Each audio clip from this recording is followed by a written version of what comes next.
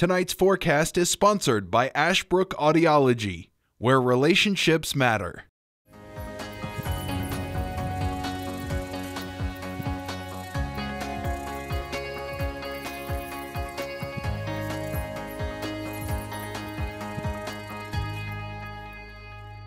All right, thanks, Luis, and welcome back, everybody. I'm Weatherman Dustin Staples, and we hope you enjoyed your weekend and managed to stay cool.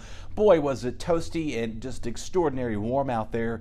Again, this was our second heat wave that we did see, and we have seen this summer in our area, so just keep that in mind if you're counting how many heat waves we've seen. This is number 2 that just recently wrapped up, and right now it does appear that there's no more high 90 high temperatures expected at this time. However, though, we will still have temperatures like in the low to mid 90s coming for the foreseeable future as well. So I don't want you to think we are completely done with those 90s for now. We do see some of those potentially maybe coming back this week, but maybe not as prolongedly lived as we saw this past week. So hope you managed to stay cool and find some AC and cool out for a little bit. Now let's get back to another work week as we're wrapping up July. It's hard to believe August is just a week from tomorrow. So just believe that or not, the 1st of August is on the heels of us, and also that means kiddos get ready to get back to school. I know you don't like that S word right now, and so, but anyway, hope you managed to have an enjoyable summer so far if you've been able to avoid the heat.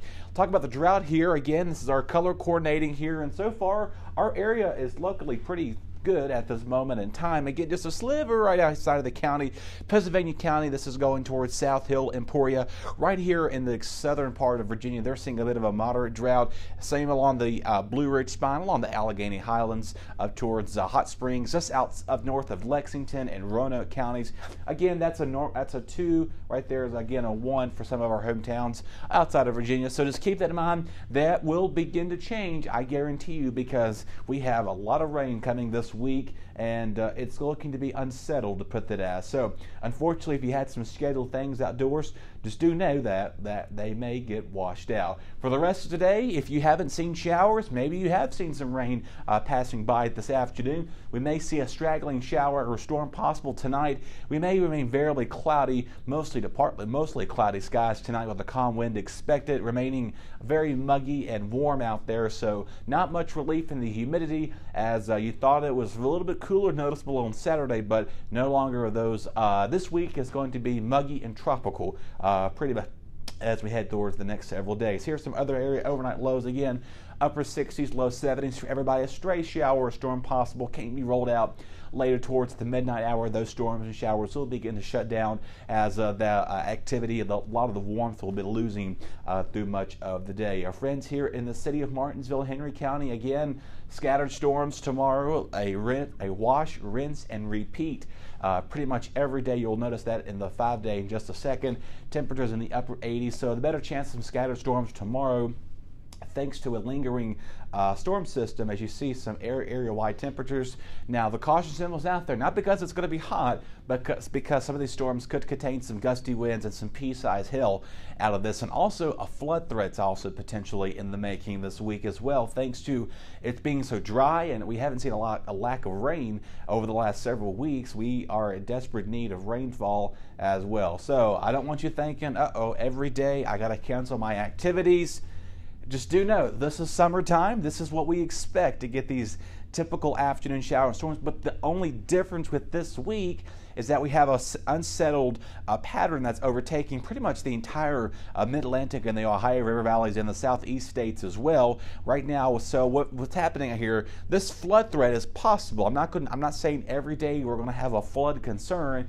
It's just the potential of this week, thanks to this area of disturbance and this cutoff low pressure, a frontal boundary is pretty much draped across much of the East Coast and Mid-Atlantic states. And what's going to be happening with that frontal boundary system is going to be bringing rain each and every afternoon closer to us. But again, the warmest day is on Thursday, but will probably not be that warm. If we see more cloud cover, our temperatures will be in the upper 80s. But again, we may see a near 90-degree high temperature on Thursday. So right now, each and every afternoon is a potential that we may see some heavy rain. The main concern, again, is going to be flash flooding. Some of these storms could contain some gusty winds as well. So I know it's been so dry. we haven't had like a consistent amount of like days of thunderstorms of rain. But if you remember back early at the beginning of this month, we kind of had that similar setup where you got afternoon thunderstorms. They kind of do their own thing and diminish, whereas this could potentially be an ongoing all during the day and evening nighttime event too. So just keep that in mind as you're making your week plans.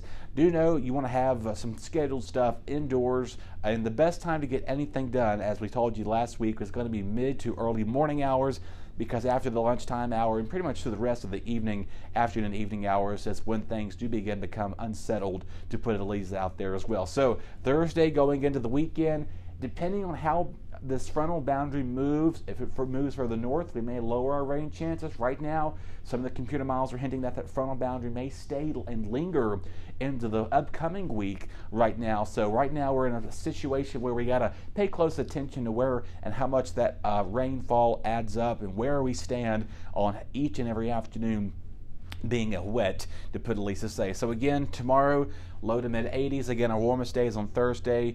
Right now, we may see the heaviest of the rain arriving on Tuesday, maybe into Wednesday at this point in time. And again, Thursday going into the weekend does appear it will cool off a little bit. That's noticeable right there. That 81 is very nice, but it's still going to be muggy and pretty humid out there, say. So this week, a carbon copy, wash, rinse, and repeat kind of week is in the making for us.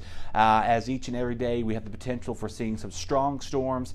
Again, the main concern this week will be flooding and potentially some high winds out there each and every afternoon. So just keep that in mind as you are having things outdoors. I know you want to do some grilling and you want to do some summer celebrations. So if you're one of those that want to hit the pool, try to get it in early in the morning before the sun and before the storms start rattling your afternoon activities. So just keep all that in the back of your mind as well. So other than that, I'm gonna sound like a broken record every day. I'm sorry about that, but you know what though? That's what you get for living in the summer months here in Virginia. We get those typical afternoon heating of the day as that heat and instability kind of does its own little thing and then produces those scattered shower storms. The only difference this week, like I said, a frontal boundary is going to be draped across our area, giving us daily chances of showers each and every afternoon. Main threat, flooding and those high winds. So keep that, and as you're making your week plans, do know we'll talk about the weekend a little bit closer. Hopefully this frontal system begins to exit out of our area. We can kind of get some drying out because we do need rain, but also too much rain can hurt our crops and our harvesting. As some of you know, maybe you have neighbors or maybe yourself even are trying to figure out when is the best day to get out there and start get in the fields to get those plantation growing. I know there's some parts of Southern Virginia that have some of that tobacco and that corn growing right now and the tomatoes and things of that nature. So you have been heading to your own water this past week thanks to the high heat. This week, Mother Nature is going to help you out. All right, enough of my time here. Thanks so much for watching BTW21 News. Head to our Facebook page. Stay updated with latest information. Head to our YouTube channel. We're giving away a $100 gift card. That's youtube.com/BTW21 News.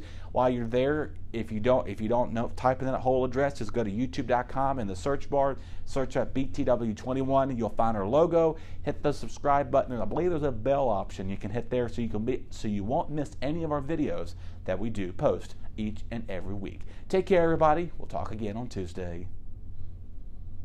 Your BTW21 weather forecast is sponsored by Zentmeyer Chiropractic.